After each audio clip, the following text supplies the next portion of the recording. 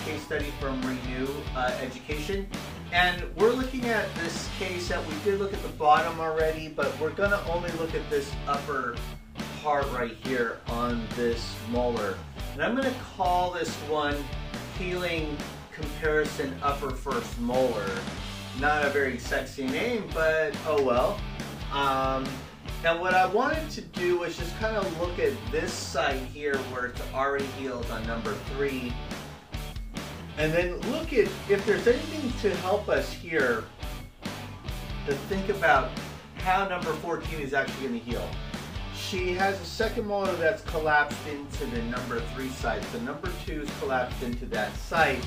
So it's a bit of a pinch. You're not going to restore that. But because of how these roots are and how this bone is around it, gives us an indication that something's very similar going on here. So let's look at our treatment assessment. Once again, we did on the lower, we had good bone density as in the light green. We have a facial bone as an orange. Bone constriction is at a yellow. Detached gingiva and sinus bone are orange. IA nerve is a green, and bone characteristics and ridge height are, well, bone characteristics is yellow, and then a ridge height is going to be low because of here. That's a red, but we're only talking about this upper one anyway right now, so that doesn't really apply. So let's look at the CT here. We want to look at this right here. I want to see what that quality looks like. Okay, not too bad. Better on the lower, obviously, but it's not the worst in the world, that's for sure. So maybe it might get a yellow on the upper arch, but that's pretty good, actually. It's not too bad. So that's all you got, and it's a little bit more narrow than where the tooth is. You've got maybe 6 millimeters, 6.5. So now let's remember that for a second and try to take your vision over to this side here. And what we're seeing is something very similar is going to happen once you take the tooth out. See, the bone quality looks pretty good. And you got that 6.5 millimeter, and that doesn't look too far off of probably where it's going to be. You've got this tooth that's really just ate out any facial plate possible.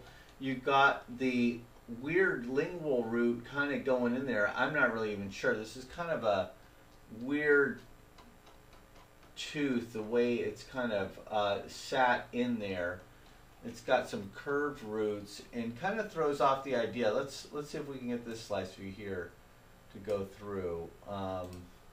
See if that helps us. So now I'm going to go up into the sinus area. Here's the ridge part. You can see the infected area. It's hard to see, and it just goes away here. So now we're getting into the sinus here. So the sinus shows up there. Here's where that number 14 is, and here's the infected area. Look how much is kind of blown out here, and then you got the lingual root here, or whatever is going on. Oh, that must be part of the premolar. Yeah, it's hard to tell what exactly is going on here because it looks like there's like 2 roots. I'm not sure. Maybe the tooth is turned. Something's really kind of funky. Maybe this is the palatal root. Second molar has 1 root altogether. Yeah, it's kind of weird. That's definitely part of these 2 roots here. I'm not really clear on what's going on there. So anyway, the problem you're going to face here is how is this going to be restored? It's kind of unpredictable, and you're going to graft this site as much as you can. There's not much to graft to. So that's a little bit of a dilemma, is how do you preserve this? So you can do some sort of a guided, bone type of stuff with a lot of membranes and try to get something. And if you do that, you're probably not going to get a whole lot of bone that you've really saved here. So is it really worth doing all that? In my mind, not too much. It's it's a lot of expense trying to get that to save, and you're not saving that much. If you did a small particulate graft and let that cover up, you're probably get a very similar result here in the upper area.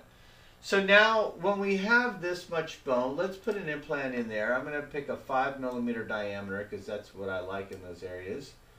So let's grab one of those. Here's one. Let's do it by 8mm long. I want something longer, but this could possibly fit pretty well.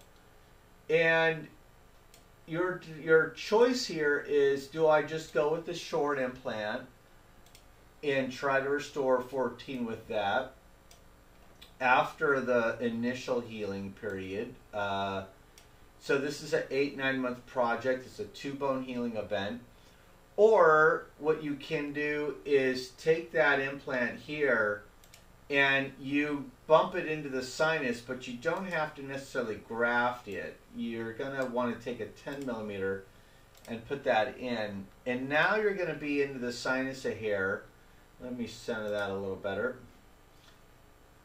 So let's suppose that the actual graft has ended, and this is the line where the graft in the bone actually is.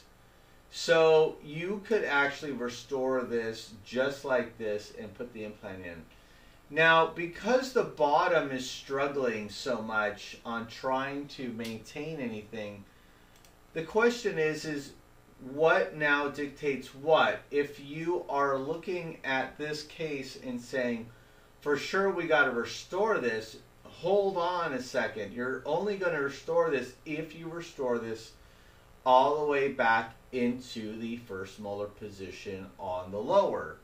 And this is part of the discussion that I was saying we're going to have with the patient is let's see if that's even worth doing. Let's move this if we can. This seems really kind of distorted. Let's fix that a little better.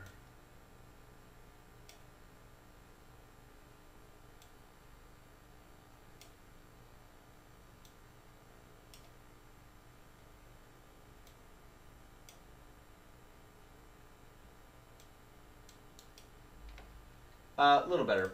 Okay, so if you only restored on the treatment plan we discussed on the bottom with a premolar here, you're kind of wasting the patient's time, money, and effort to restore this upper first molar. If the patient insists they want to feel a full, set of occlusal teeth here without it occluding anything, I guess that's what she's going to spend the money for. But I would highly have this discussion that this has to be a partnership. And if you're going to spend the money and expense on this, I would say you might that might encourage the all-on-4 type of hybrid or the full arch lower model for this patient. Otherwise, don't bother restoring that and save the money until you feel like the lowers have to go or something to do a full restoration. I would probably even encourage doing a bridge here to kind of close up that gap if you restore this back so she gets a little bit more chew pattern here. So this is a challenging scenario. You're not going to do a bridge here because, one, of hygiene, but two, this is a splinted system here. I'm not clear on what they did here. It's some sort of Maryland bridge attachment with 2 pontics and then 2 splinted teeth here. Seems to be working for the patient, but not something I would recommend doing either. But that's an interesting dilemma here on trying to do heroics into an area that may not actually matter in the first place. So getting into this, putting a longer implant or using a shorter implant, really if there's no partnership, doesn't make a difference what you do. If the patient just wants a tooth in there, then I recommend maybe just grafting a socket graft, make it simple, let it heal, put in a short implant, put the crown on top, and then she feels like she's got something.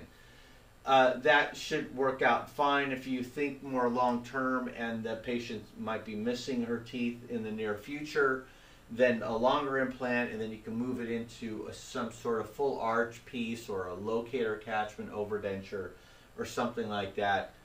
On the bottom really dictates what you want to do on the top. So, well, that's another one for us. Thanks for joining us. Please look at our other case studies that I've been doing, and like us on Facebook, subscribe to us on YouTube, and join us, put in comments, questions, whatever you want. Most of the time I'm only answering those when you go onto a live stream. So